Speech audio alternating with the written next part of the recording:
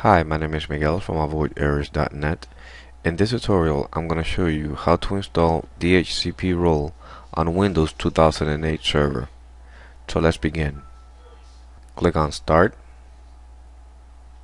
and then click on Server Manager.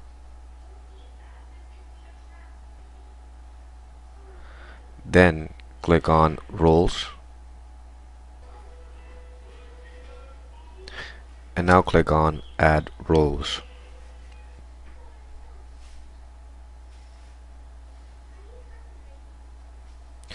Now make sure that you have a strong password and a static IP address. You don't need the latest security update. And then click Next. In the server roles, checkmark DHCP server. In case you don't know what DHCP server is, you can read here. And click Next.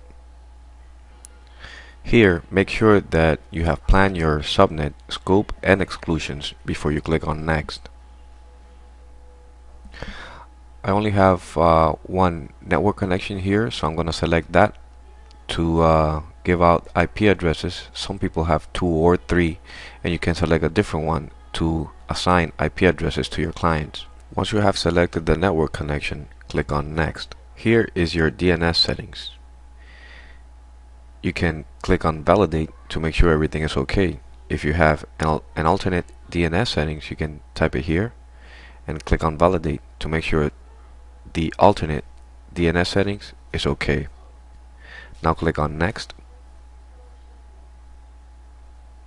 Here I'm not using Wings server, but if you are, just check mark that you are using Wings server and then type the IP address of the Wings server and alternate if you have an alternate Wings server. Now click on Next, and here now click on Add to add the DHCP scope.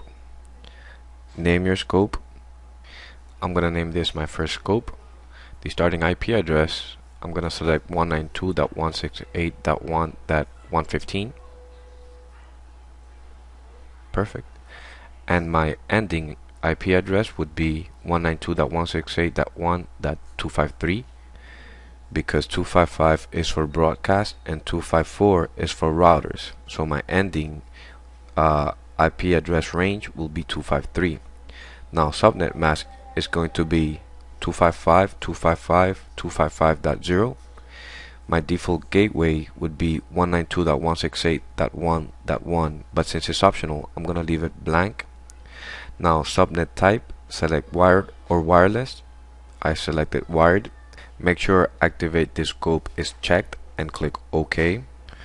Perfect. Now click on Next. This here is for IP version 6 clients. I haven't configured this yet, so I'm going to select Disable DHCP version 6 and then click on Next. Here is for the authorization of this DHCP server. You can use the current credentials and alternate username or skip the authorization of this DHCP. I'm going to leave it default and click on Next. Now here, confirm the installation and click Install.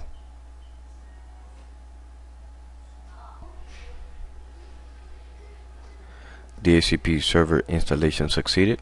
Perfect. Now click on Close.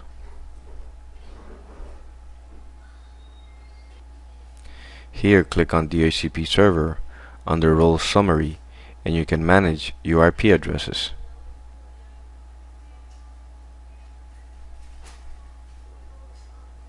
Thank you for watching this video. My name is Miguel. If you have any questions, please feel free to post them in the comment section below. Thank you.